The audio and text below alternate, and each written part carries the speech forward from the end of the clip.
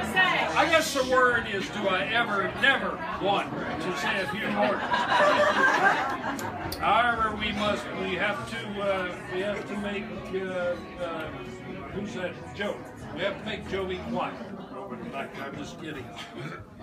This is so fitting. There were a couple of things I asked Teri, bless her heart, relative to my birthday. And one was, Teri, honey, I do not want any balloons. That was the guy rolls up today. I've told some of you in this big panel truck.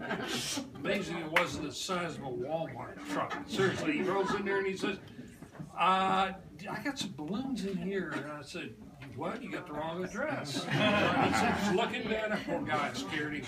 And he said, I said, all right, she's inside. So I got the second thing I said was, I don't want any cake. Okay, wait a minute. Your sister did the cake. Okay. Take it up to her. Brother. Oh, darn. Oh, darn. 2.5 then is to say that Dumbo was my very favorite inspiration when I was growing up. And later when I...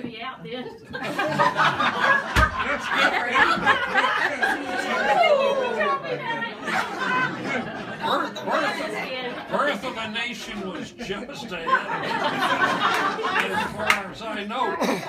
But it was truly one of my favorites. And when I had the privilege of meeting this young lady, and she asked, yeah, get acquainted, what's your favorite movie? I said, Dumbo.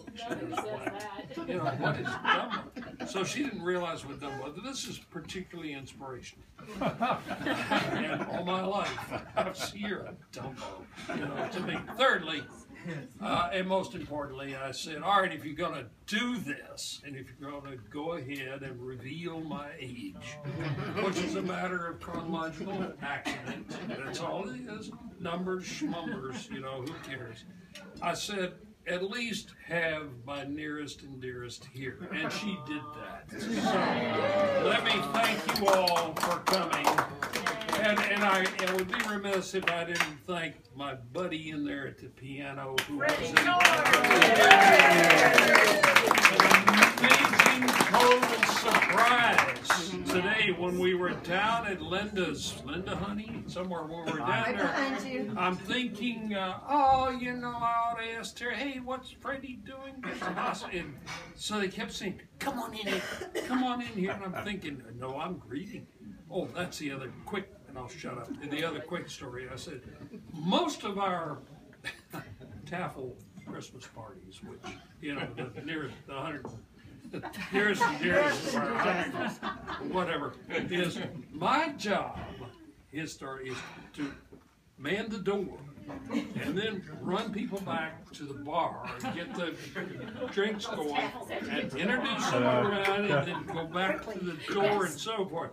So I said, hey, maybe it's for me. Do I still have door duty, or may I sit on my throne and greet the visitors? She says you do the door. No throne. That's what we do. But thank you all for being here. I really appreciate it, and I'll see you on the 90th.